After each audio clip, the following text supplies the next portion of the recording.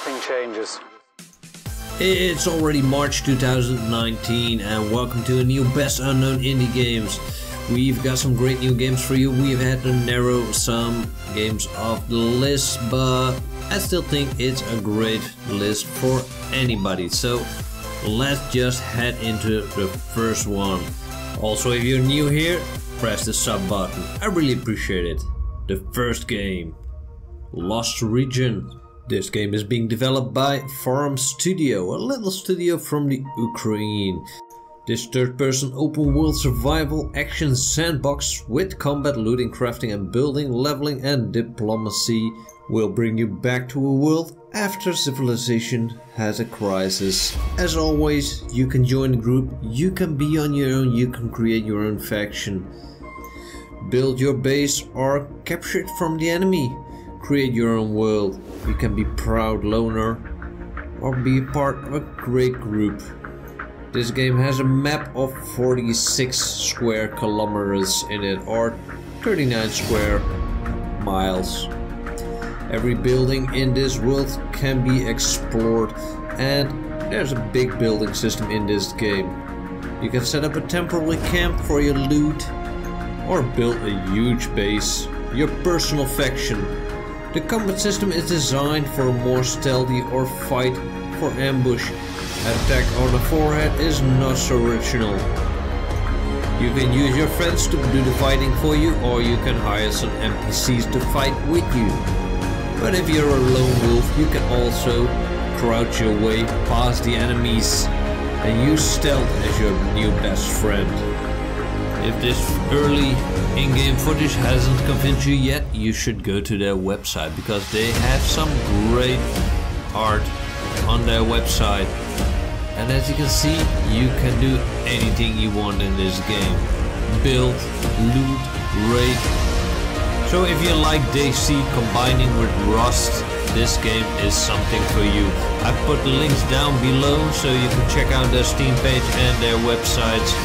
And hell, if you love those games, you should really check these out. Look in the description down below and give me a comment what you think of this game. I would really like to hear it from you. So the next game on the list is Volcanoid.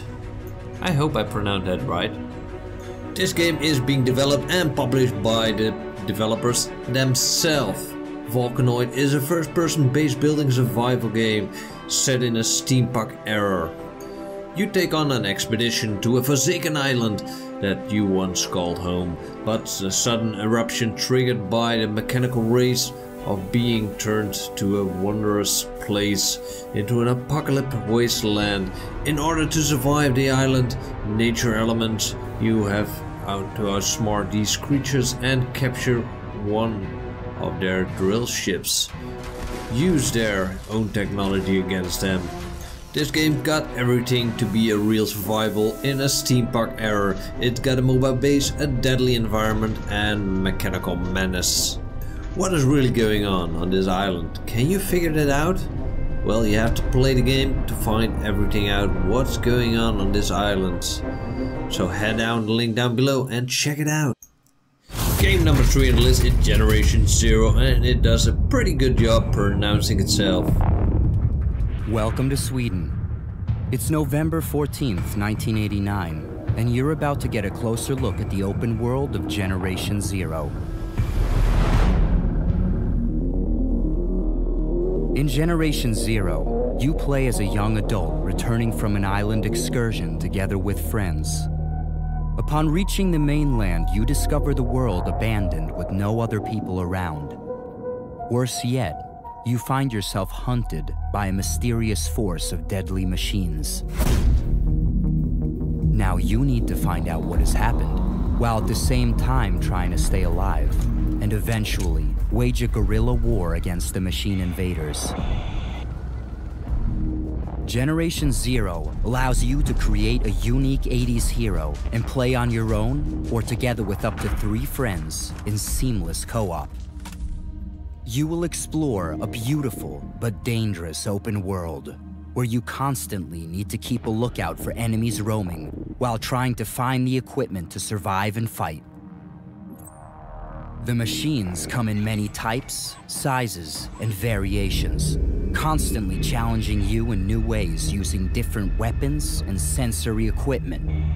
Wear them down and disable their systems by pinpointing and taking out armor parts and components. Seize the upper hand by utilizing stealth, group tactics, or special equipment to distract or confuse the enemies. Use these in combination with objects in your surroundings to create traps and ambushes, and turn a difficult fight into a winnable one. Should things go south, fleeing is a valid tactic.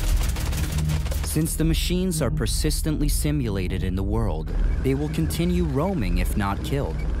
Whether you locate them minutes, hours, or days later, they will still bear the scars of your last encounter, waiting to finish the job. As you play Generation Zero, you will scour the open world for different weapons and upgrade your favorites with attachments like scopes and silencers. Take down powerful machines without damaging their parts, then scavenge those same components and use them to augment your weapons with high-tech enhancements. This will come in handy when fighting in different conditions. The dynamic day-night cycle and weather systems will not only impact your senses, but also the enemies, making for constantly evolving battles. You are free to explore the world at any pace and direction. And if you look closely, the world will tell the story of what has happened. The pieces of the puzzle are there for you to discover and figure out. Just remember that some answers come harder than others. If you like Generation Zero, check out the links down below because they got some great more content on their website. Next on the list is Stranded Sails. This game is being developed by Lemon Bomb Entertainment and being published by Roca Publish. It's going to be released on Steam. This game is for all you farmers out there. If you like Zelda, if you like Stardew Valley, this game is for you. Explore the mysterious island and find your way off it. You joined your father on his expedition vessel to discover new shores. But disaster strikes along with your fearless crew. You are shipwrecked on a mysterious exotic island. You need to take care of all the survivors. You are going to embark on an exciting adventure full of amazing discoveries, quests and puzzles, and an almost impossible goal. Your initial goal is to survive, set up a camp and get enough resources for everybody. But in the end you want to get off the island. So check out the link down below and go explore this game. We are slowly getting to the end of this video. The last game on the list is Fimbul. It's being developed by Wild Rivers and published by Zyrex. It's going to be available on Steam, PlayStation and the Nintendo Switch. Fimbul is an action-adventure game combining intense Viking battles with a deep story that unfolds through the in-game comics.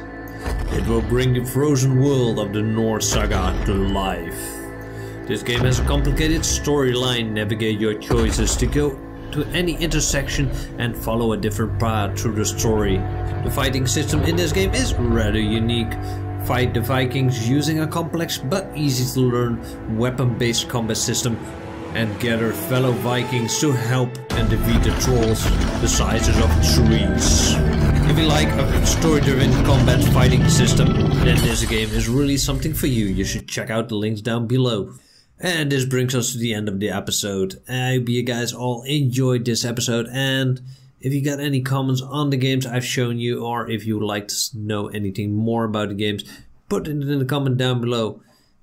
And if you haven't already, push the subscribe button, push the little bell, so you get notification when I bring up the next edition of the Best Unknown Indie Games or any other video indie related, so you should never miss something of the great indie games that are out there. Thank you all for watching. My name is Menturius and see you all next video.